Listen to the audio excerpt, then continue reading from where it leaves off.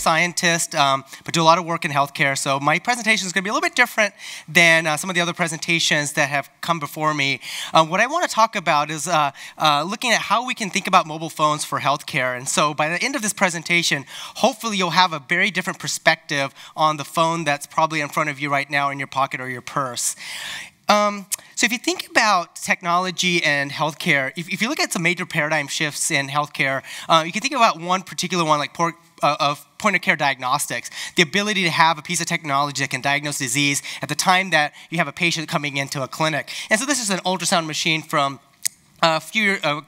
quite a time back. In fact, the computational power in an ultrasound machine like this was in the phone just 10 years ago, or 10 years ago. So if you can imagine a modern phone with the amount of horsepower that you have in this thing.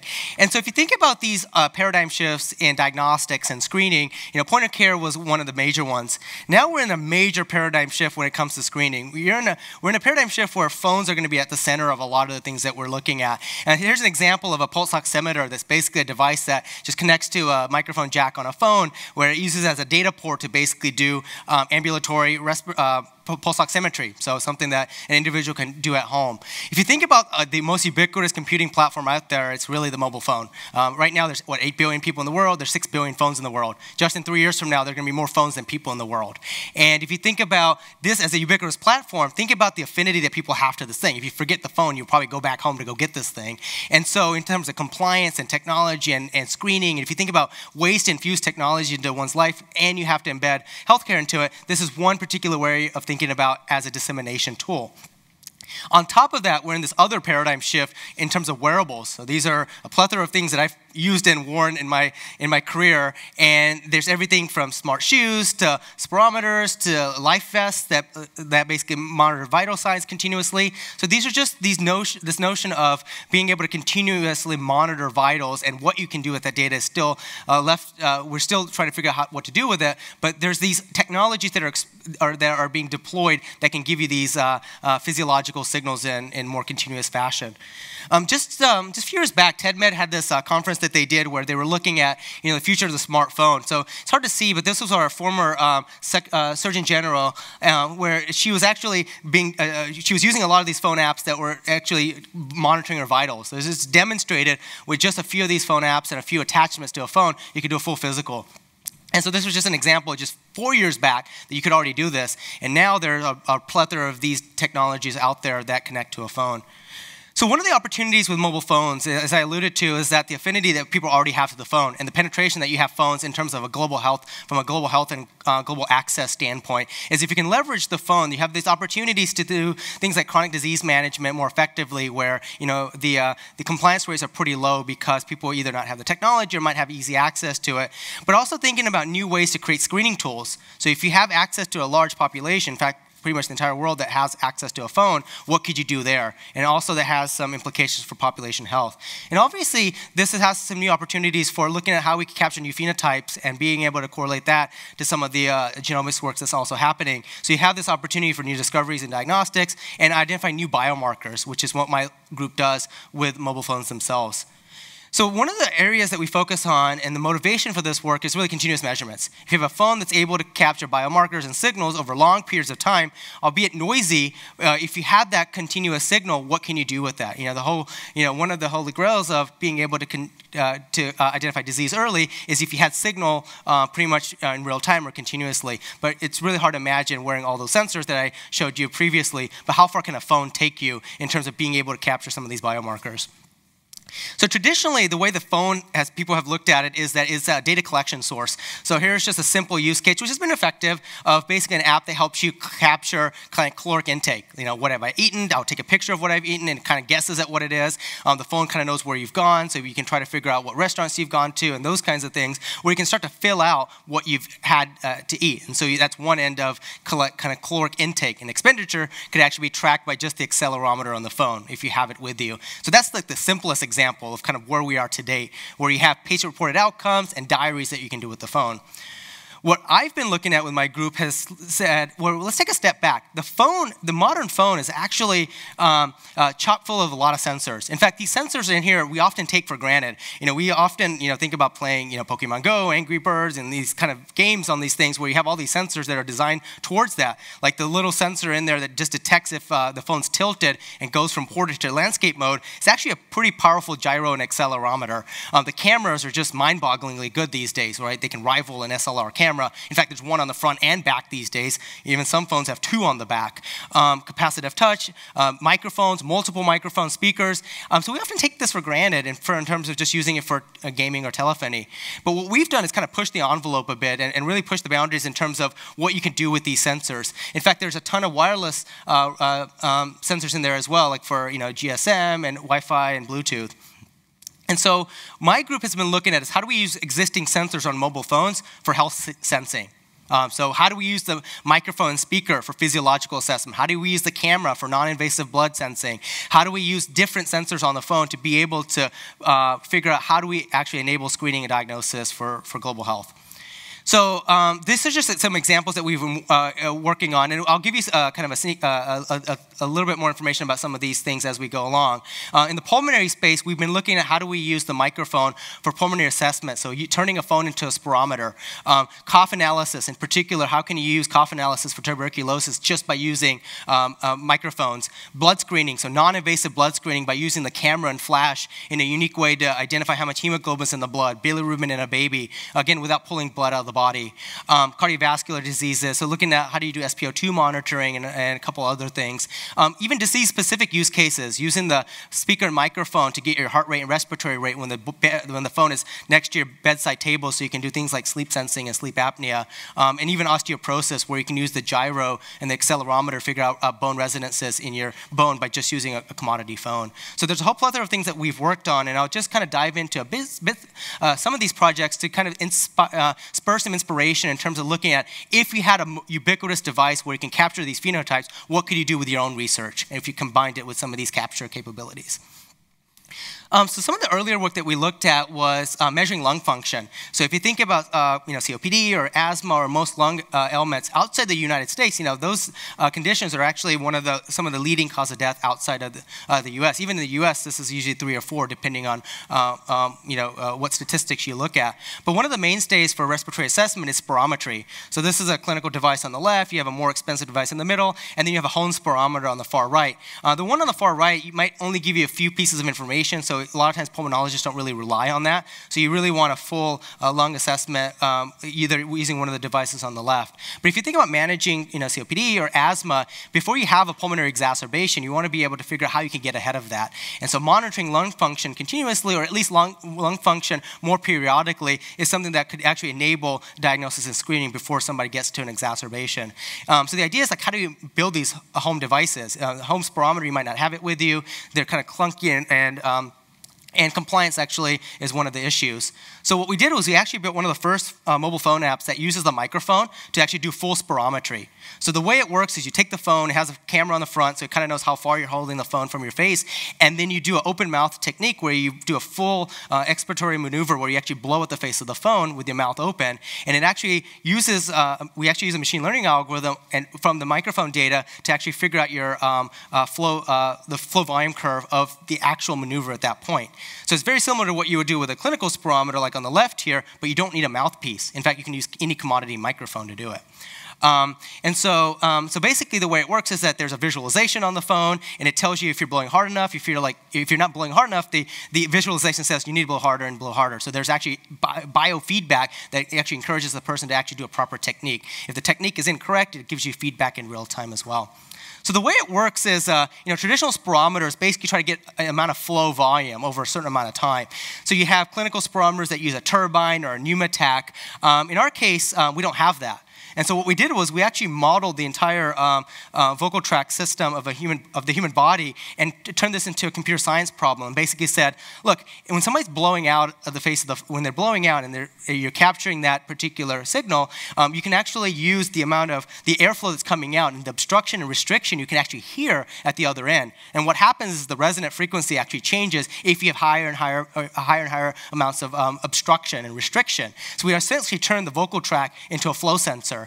And this technique actually came out of speech processing technology. So when you have speech processing, the vocal tracts that are activated in that noise that you typically hear, researchers for years have tried to cancel that out to make it easier to detect when you say, okay, Google or Alexa. It makes it easier to identify those trigger words, but it turns out that noise signal is actually proportional to the amount of flow coming out of your vocal, or of your air system. And so that's how we did this. We turned the computer science speech recognition problem on its head a little bit and looked at that noise source, which was something that people have been trying to cancel out for years. So we actually took this work a bit further and developed an app that basically uses, that isn't an app on a smartphone, but uses any commodity phone that's a feature phone. And we developed an infrastructure where the algorithm, instead of being on the phone, is actually on a server somewhere. So you can dial a 1-800 number from anywhere in the world and actually listen to kind of the prompts, and you can actually do this on any phone, including a landline or a payphone. We modeled the transfer function from going from a phone over the air to the cellular network, and then really trying to figure out what happens to that sound. And so this is an example of basically doing a PFT, a pulmonary function test, using an old feature phone. And so on the bottom right is an example of clinics that use our tool, that's been using our tools to basically do pulmonary function tests at a massive scale where you can use any ordinary phone, literally turning billions of phones into a health screening tool. So when we did a very large clinical trial, we actually looked at 10,000 patients where they had a paired clinical gold standard test from a pulmonary clinic and our tool.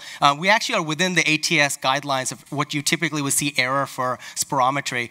In fact, this is something that it was within the bounds of what you would have if you have a predicate device that's a similar device. We're already within the error bounds of what the FDA would typically look at for a predicate device. So we're actually pushing some of this work forward to get clearance for this as well.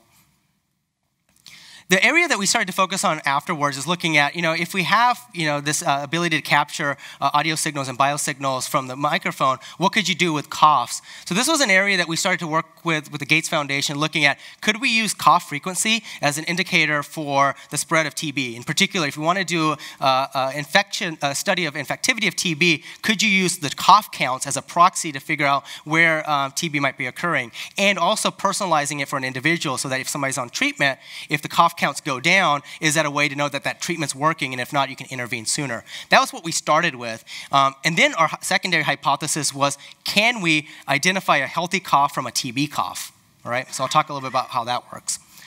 So one of the things that we did was we took this spectral-based approach where we created an algorithm that essentially, from any noisy source, be it a microphone data or any other microphone, you can actually tease out when somebody's coughing. So you have throat-clearing speech, background noises, and with pretty high accuracy, our algorithms can actually identify coughing. So you can actually just use this to see if this is a particular signal that you can use for how well somebody's doing, or just in an environment like this to see if cough prevalence is an indicator for the spread of certain diseases.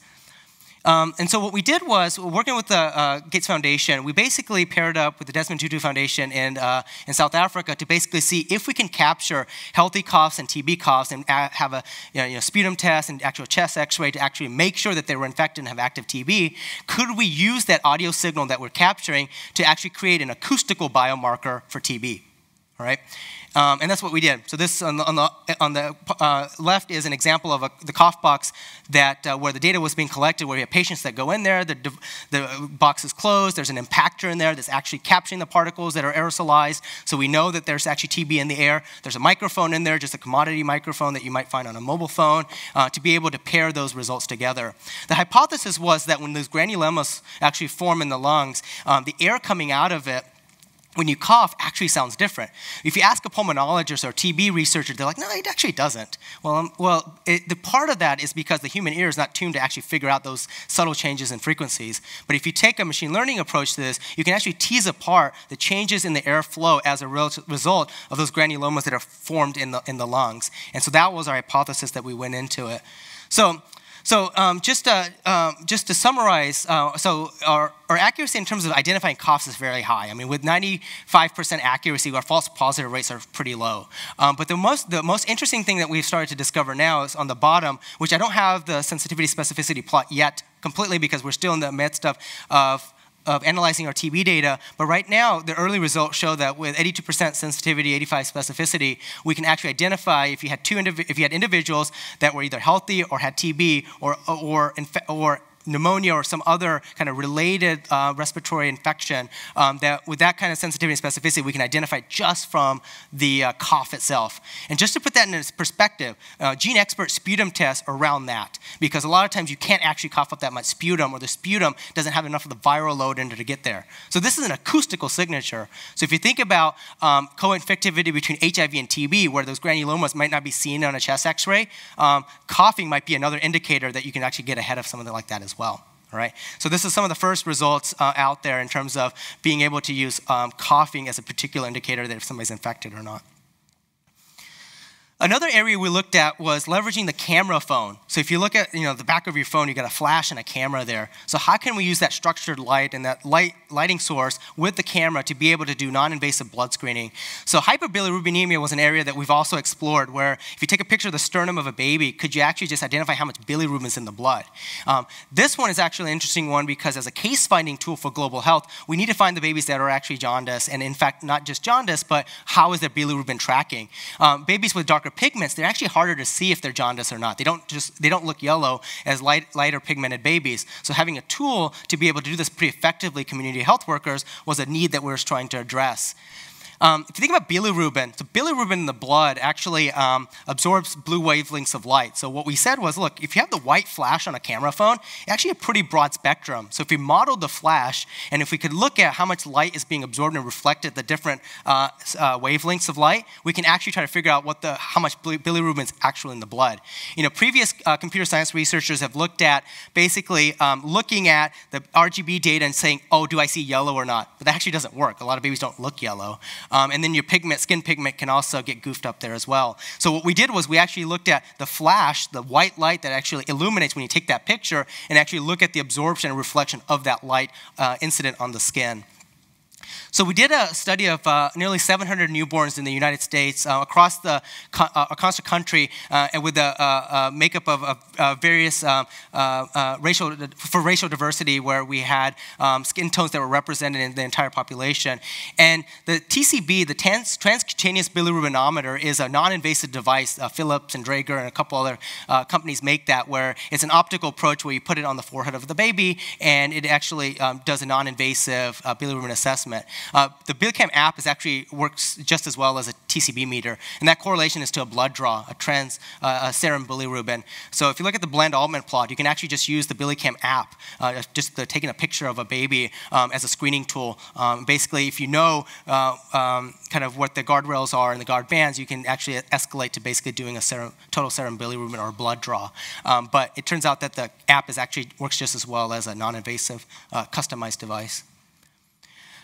We took this another step further, where we actually had a colleague that reached out to us and said, if you could do jaundice in babies, could you do it in adults for pancreatic cancer or liver disease or other kinds of diseases? So what we started to do was we actually started to look at the sclera of the eye, the white parts of the eye. So these fancy glasses here are just some parts of the study that we did to basically try to see if from the phone, could we capture the sclera, the white part, and could we actually regress the bilirubin level just by taking a picture of the sclera? So think about the implication of this. So if you look at a modern phone, when you unlock the phone, you look at it, right? So we have a lot of images of your eyes by just looking at the phone. And over time, could you actually see the amount of bilirubin increasing for people that are at risk? And so the idea for this was, could we get ahead of things like pancreatic cancer or those kinds of things, where we could start to see the amount of bilirubin increasing well before somebody's symptomatic or before you actually visually see it with an individual. And so we did a similar clinical study for patients that were already diagnosed with pancreatic cancer to basically see from their scleral picture, could we regress to the bilirubin? And it turns out that you actually can, like a blood draw. Another area of exploration we focused on was looking at the camera and flash for hemoglobin. So looking at, if you put your finger over the camera and flash, there's already a ton of apps out there on the App Store that can give you your heart rate. Right? There's PPG monitors that can do that. But what we wanted to look at was, could we actually do some more advanced analysis of that? So could we do a hemochrome analysis through that same source where light is shined on the finger, it's perfusing through the finger, and you basically are looking at what's happening on the other side through the camera. The idea here was that if you look at the spectrum for plasma and hemoglobin, it actually kind of works out. If you have a broad white LED, which is already on these phones, you actually are kind of roughly in the right spot there. And so the way this actually works is that we shine light through the finger, and we actually look at the absorption of those two frequencies of light, both for the hemoglobin and plasma, and we do a ratio to figure out how much hemoglobin's in there. To counteract skin tone, what we do is we only look at when the heart is beating. So what happens is when the heart beats, you have the cardiac volume getting to the fingertip. So we're already tracking the heart rate and the pulse. And so when we know when the volume changed when the heart is beating, we know that that differential in hemoglobin or at least volume was because of the heartbeat and not the skin tone color. So we can actually do this in a completely skin tone agnostic way because we know when the heart's beating, the amount of volume of blood is changing there at the fingertip. And so that's how we do it. Is the hemochrome analysis basically does it from the heartbeat itself. So we did a clinical style. We actually a study where we compared this to the Massimo device called the Pronto, which is a non-invasive clip-on hemoglobin monitor, correlated to a CBC or just a blood draw. And then in this large clinical trial, it showed that we were just as good as the Pronto device, but in this case, it was a phone app that was doing it. So one of the things that we're doing with the Ministry of Health in Peru is Peru is actually looking at screening tools for anemia. So they have this big pandemic where a ton of kids are, a significant portion of the population, more than half the population are anemic. So they're looking for a case-finding tool where they can quickly, in the jungles of Peru, try to identify these cases so that they can get the resources there. So this is actually, from a deployment on the bottom right, is we have parents and kids lined up where they're actually going through and screening them in large volumes just through phone apps. Here's an example of a kid being screened with HEMA app in this case. So you can imagine using these tools as case-finding tools and then coming up with a secondary screening mechanism to be able to divert resources in those places. So this is just kind of one example of the deployment that we've been doing in the past. So one of the things that I've been particularly working on is regulatory.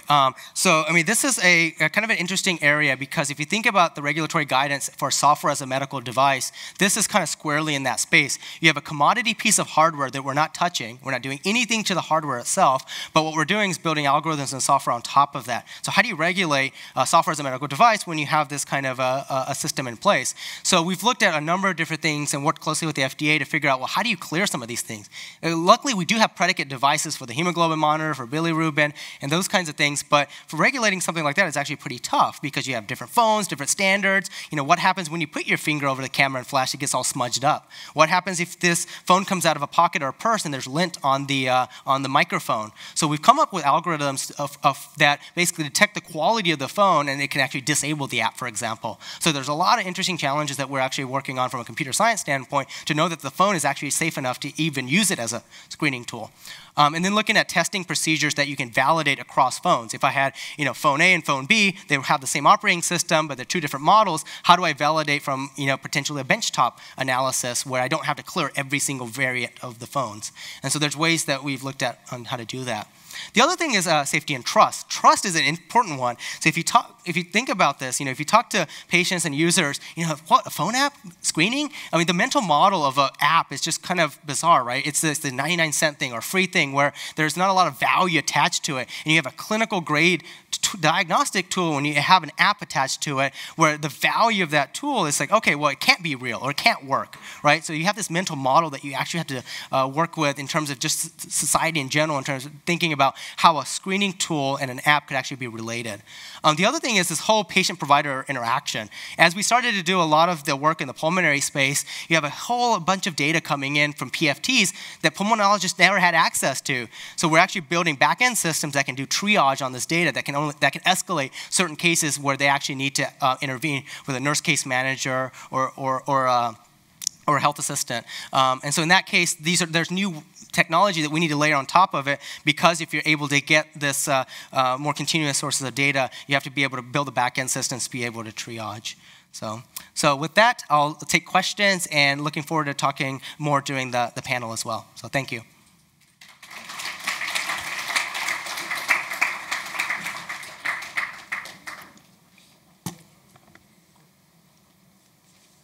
Go ahead.